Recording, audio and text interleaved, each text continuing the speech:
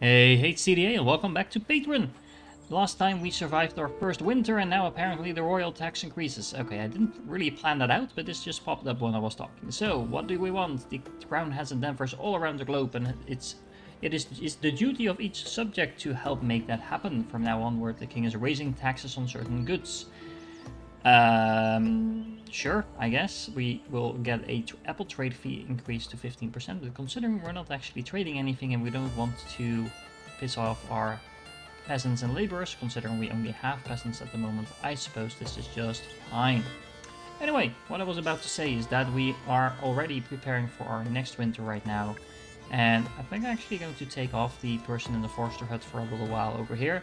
We have a small stockpile of lumber. We are doing pretty good on firewood, and we are doing very well on food. At least I hope this is going to be enough. A couple of our people will probably be growing up in the middle of the winter. Not entirely sure how happy I am about that, because they will be wanting to be fed, and adults, I think adults eat considerably more than the children do. As you can see, it's already starting to get cold, so that is going to be a problem. Now, the reason I actually took this person off the forester for a moment is so we have an additional worker, so we can actually make sure we are transporting stuff around our base. I'm actually going to put that person back in now, I think, just so we are back to where we are. We don't have any herbs, and our people are in danger of getting sick, but we quite frankly don't have anything to do about that. Well, actually, what we could do is we can build a herbalist hut that needs to be close to the gatherer's hut and the forester. It's a giant building, actually. Let's see, where can we put it? This is actually a pretty decent spot, it seems. Let's put it down there. We are going to need some lumber for that. We have all the materials we need. Let's actually stop these way signs for a moment. We have no priority for that. And hopefully this should be fairly easy to build, even though we only have one worker at the moment. So for the simple reason that it's fairly close to everything else. Yeah, probably gonna make a little jump until something interesting happens, because right now we don't want to overextend. We want to just wait around for people to grow up. We have quite a lot of food, so I think we're going to do just fine this winter around food, and I think the firewood is under control as well, so now it's just about surviving this winter, waiting for a few people to grow up, and now we can take it from there. Well, I was just waiting around for something to happen, or at least trying to get through the winter, and we were doing just fine when this popped up. So apparently there is unrest on the mainland. Sire, we were receiving word of civil unrest on the mainland. The people there are rioting. Should we ignore it or interfere? Send whatever we can forward to the king. We remain loyal. Well, that's a pretty giant boost to loyalty, but we're at 100% already. And to be honest, this coins is quite expensive. Or we can keep quiet about it. We prepare everything to accommodate incoming refugees, and we actually are getting 7 immigrants. That could be very interesting, because that will allow us to actually give a huge boost to our population. Yeah, I say we give this a shot. Might be a very bad idea. So now we have a huge housing shortage, but that is something we can fix. We also have now 15 adults. So this is either going to be very nice or a complete disaster. So let's make sure we have someone set to food. We already have someone in the herbalist hut, so that's really cool. We are also going to assign at least one person to the fisherman hut, so we have some additional fish going on. How many workers does that leave us with? Actually, let's assign someone to be a dedicated carrier as well. And then we have 5 workers, which to be honest is a very nice amount. The real question is, how happy are we with the fact that we are getting 7 new people at the start of the winter? Well, like I said, it's going to be either a very good or a very bad idea. Let's make sure we have these waysigns being constructed, and let's build some houses. We're going to build some more of these.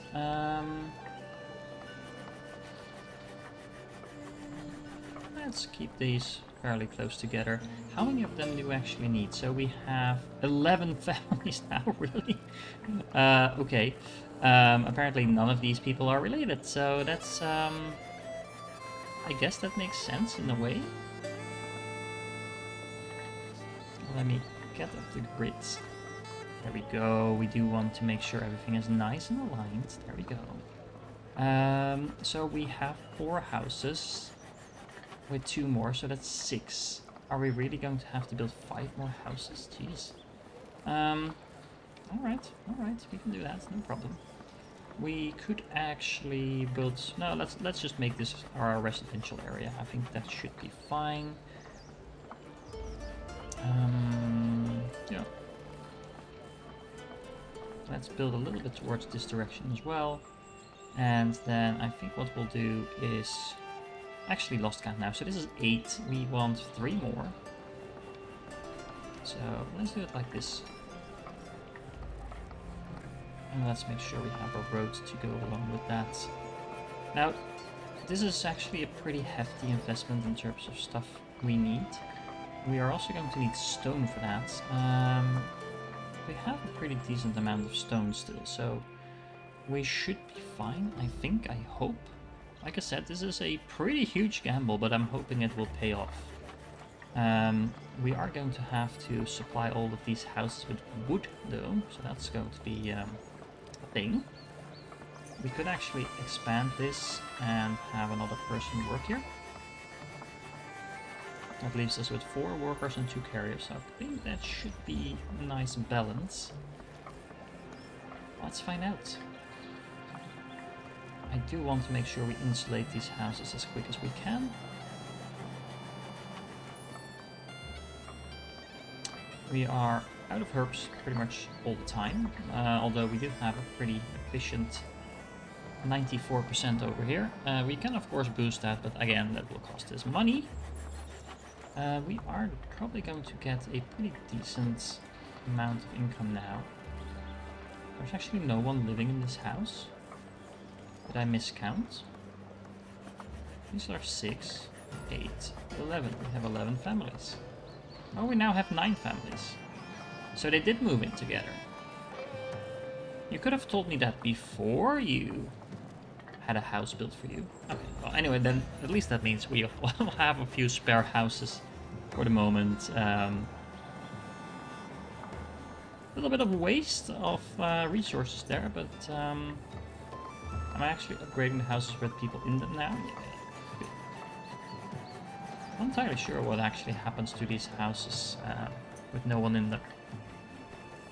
But now we have all of them insulated, so that's nice. And so far we are doing just fine when it comes to food. I think we're actually still well, no, we're not keeping up with the production in the winter.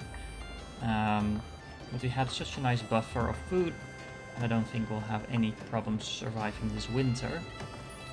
That also means that we can probably consider... Okay, now we have 18 adults. So we have 7 workers. Let's maybe assign 1 more to the herbalist hut. And then we have 6. So what I think we want to do is build 1 more forester. Production buildings, that's what we're looking for.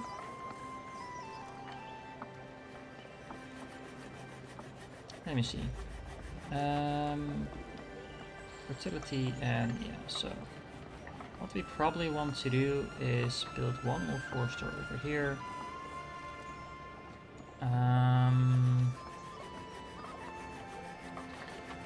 Let's just stick those 2 together.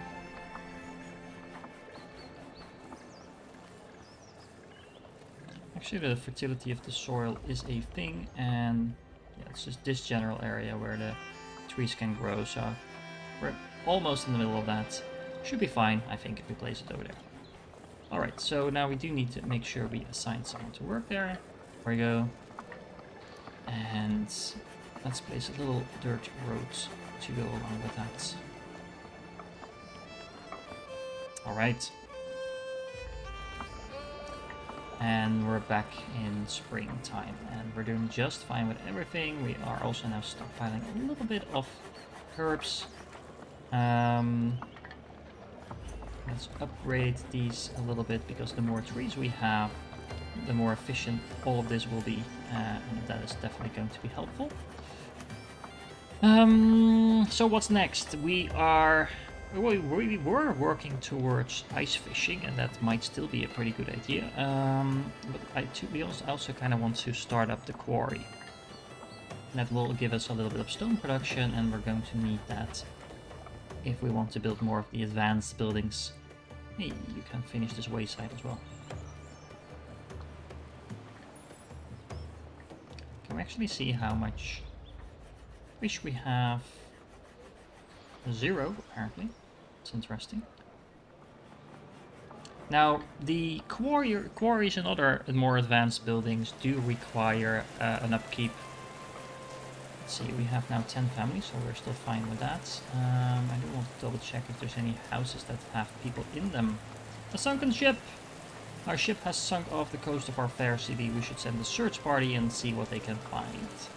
Focus on help any survivors. That will get us 3 adults and 1 children. And it will, generally speaking, not encourage migration for the peasants and laborers. Okay. Send a party and search for any goods floating around. The town needs anything we can retrieve. And that will give us 40 wax, which we currently have no use for. The 4 people is quite a lot, honestly. So I think I'm just going to go for the wax. That will restore the immigration. And we're doing pretty well on people, honestly. And we do need to make sure we can keep up with all these people. Because right now, I'm a little worried about the amount of food we're producing versus the amount of people we have to do that. So what we're actually going to do is we are going to assign 1 more person to the fisherman's hut. And we also need to start working towards tools, because we are completely out of those, and that is going to be an issue very quickly. So we have a little bit of a race against the clock going on now, because if we can't expand quickly enough, we can't rely too much on all of these gatherers huts and things like that, and that is going to be an issue. Let's see, so the ores, we can build quarry over here. Let's make sure it's at 100% efficiency. It was 99, whoops. But, the 1% won't be the biggest problem, I think. Okay. So let's make sure we also have a little road going towards that.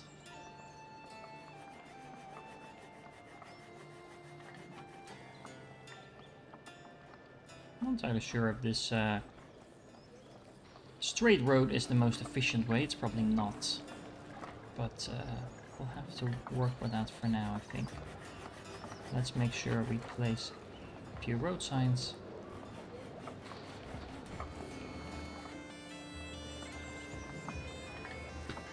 There we go. And yep, that will make sure we have optimal speed wherever people are moving. So that should be fine. I also want to make sure that once again we have a little depot next to it, so we don't have to worry about having to carry around that stone across our entire base. It will make sure everything is just a little bit more efficient than the alternative. Speaking of food, how are we doing? We are using way too much food. That is not a good thing. What can we do about that? Well, we can build a few more gatherers' huts, maybe. How many people do we have? We have 6 workers. Yeah, we have quite a bit of surplus there. Oh wow, the efficiency is so low.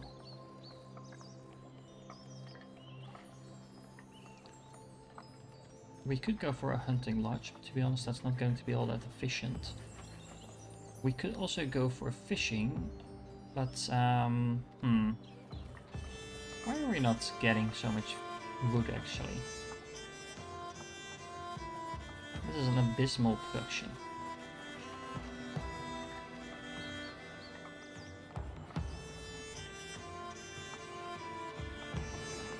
All these trees are still growing.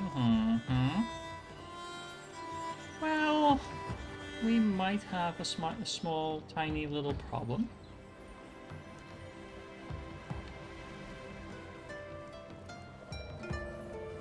We can't actually upgrade this just yet. We can't upgrade this either, so what we're going to have to do is work towards getting those mines up and running. In order to do that, we're going to need lumber.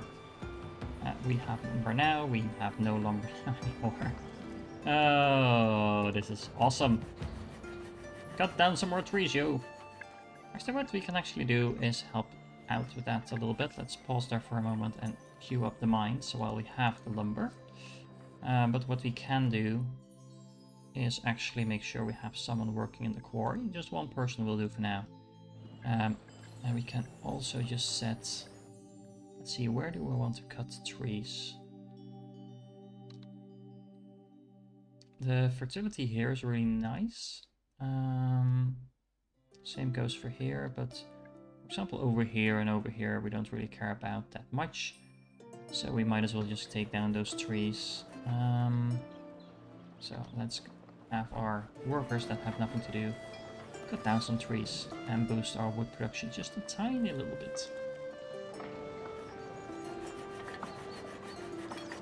Okay, so now the production is actually a lot higher again, so it goes a little bit up and down, I think, with the fact that we only have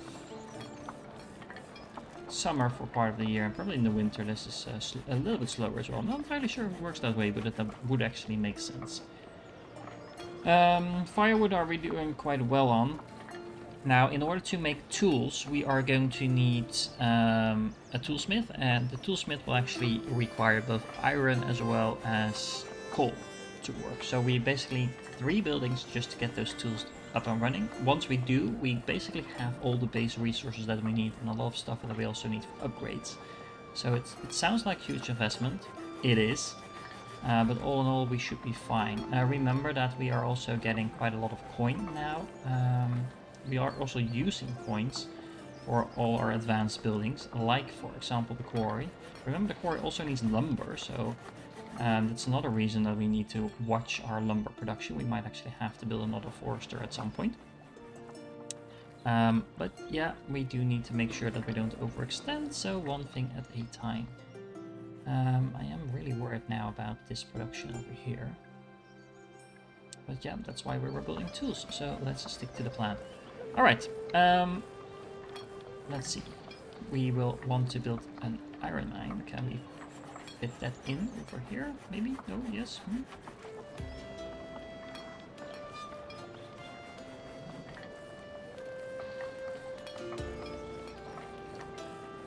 This probably makes more sense.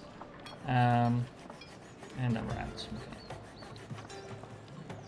Let's build a little road to make sure our workers have somewhere to go. The snap, it tends to snap in like a lower L form, which is a little bit annoying, but nothing we can't overcome. Let's build 1 miner. We don't need huge productions of this just yet. How much gold do we need for our more unrest on the mainland? Are we going to send them stuff? Well, we don't want our lumber and firewood to go there. I also don't necessarily want more immigrants. Have our stuff, I guess. Not happy about it. 75 coins for a coal mine. Now, the benefit of a coal mine is actually that you can also burn coal in your houses. And it's also a downside because you don't necessarily want to build burn coal in your houses, but it provides you another thing to do with that if you're low on stuff to burn to keep your people warm in the winter. So there we go. It's actually being built really quickly, so let's assign another person to mine. It should automatically, I think, spread it across these 2. We are now down to 3 workers. Let's assign 1 more person to carry around stuff. How are we doing on homes? Still 10. We have 11, so some to spare there as well. There's more kitties incoming, so we have a lot of firewood. We have a lot of food. I'm still worried about food. But, yep. Nothing we can really do at the moment. We've already assigned the maximum amount of people to this. We have 2 people in the herbalist hut actually. Maybe we can go down with 1 for that. In a pinch we can always upgrade the fisherman's hut. Should we maybe do that? Let's just go for that. Might as well play safe. We have 3 workers and 3 carriers. I think we'll be fine. Stop complaining. We are getting some nice amount of iron as well as stone and coal. Now the coal is actually going straight into the houses as well, I fear. But we are going to be building a toolsmith. And might as well keep this close. There we go. Straight across from the mine. Well, actually it's these mines that we're talking about, but let's keep it close to the inventory. Stockpile, whatever you want to call it. What is it? What is the formal name of this thing? A depot. Depot, right? Yeah, it's depot. Yeah, doing pretty good so far. Year number 3. 3rd winter incoming. Good on food, we're good on firewood. And let's see where we can take it from there. It helps if we are actually making tools. Now we are getting really low on workers. But I do think it's important to get some of these tools going. We could actually pull off the tool maker once we get a few tools, but we do need those tools to start upgrading. For example, our fisherman hut. We don't need that many tools, but we do need some. And this fisherman's hut is apparently still producing quite a lot of fish even during the winter, so I think this will be key to actually keeping our people alive long term. We could actually consider replacing the gatherer shelter with another fisherman hut, because as you can see, the quantity produced here is almost identical to the one being produced over here, and that's without any upgrades here. So that's 1 upgrade, that's 2 upgrades, and yeah, this is looking really nice, honestly. Playing it a little bit safe here, but we are playing on extreme difficulty, remember, so we don't want to overextend ourselves, and we do now have a little bit of extra production going on here. 21 adults still, so this is about 3 times the size of our initial colony, and now the royal tax increases. The crown has endeavors all around the globe, and it's a duty of each subject to help make that happen once again. Yeah, sure, we can increase the textile trade fee. It's not like I'm selling any of that, or producing any of that for the moment, for that matter. Okay, so let's see, we are now getting some tools. So what can we do? We can upgrade a lot of buildings actually, and I think we should probably focus on upgrading what we have before we start expanding. And the reason for that is very simple. It will make whatever we have better, more efficient, and well, if you're into things like Dyson Sphere, you probably like efficient, and so do I. But in this game, efficiency is really key, because every person matters, and making sure you do get the most bang for your buck is really important. So these buildings have upgrades that expand the slots, like most of the other buildings that we've seen so far. But these optimization upgrades are very key as well. They will reduce your upkeep, and as you can see, we need coins, we need coal, and we need iron. So basically, upgrading this will ensure that you can do more with less. This will just simply boost your production, but this will actually make sure you can have the same production for less coins. Of course, it does cost you initial investment, but it will basically earn itself back really quickly. Same here. As you can see, the upkeep is quite significant on these buildings, and reducing that just means that we have more of everything going on, basically, without having to worry about too much about how much stuff is going in and out of the building. We do now have another adult. We are now up to 23. We have 4 workers. We do need to really carefully watch how our food is doing, but even in the winter we do seem to be able to keep up now. So for the moment I think we're doing just fine with that. We could actually expand a little further.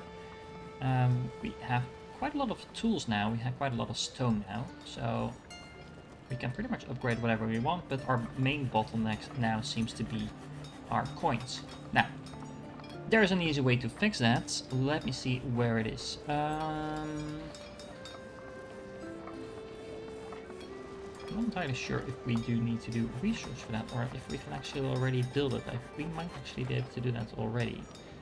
Docks. Yes, we want to have docks, and that will allow us to trade with the mainland. Basically, a ship comes in every now and then, and you can export whatever you have too much of.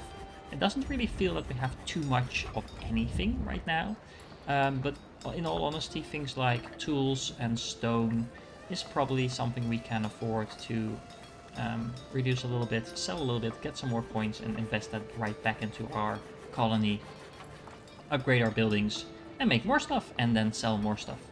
So we are going to save up to 100 coins. How many people did we have? Should we put someone in our little herbalist hut? Not entirely sure. Let's not for the moment. And let's make sure everything is actually being transported around. Alright, so now we have 100 gold. Let's check out if we can actually fit our building somewhere. Not entirely sure if these ships will actually be able to make it to our dock. Let's make a quick save. Yes. Very bad thing to do, maybe. I don't know. Actually wondering... Okay, this side needs to be facing the water. So let's place it over here. And let's hope the ship can actually reach. Not entirely sure how that mechanic works.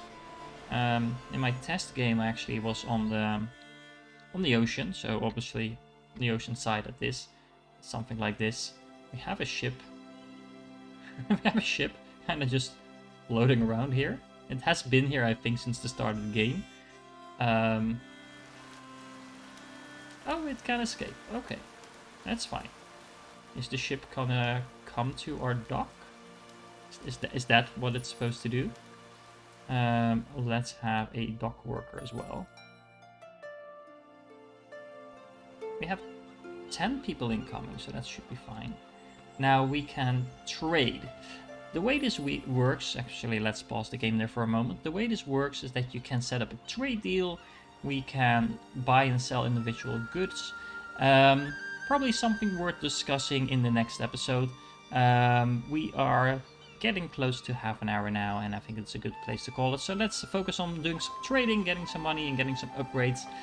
After surviving our first winter, we actually expanded our colony by a lot in this episode. We now have mines up and running, we have tool production up and running, we have 11 homes, which I think we're actually using all of them by now. Yep, as you can see, we have 11 families in our colony while we started out with 4. So, pretty nice development. We did some research. I hope you enjoyed this one, guys, and I will catch you in the next one.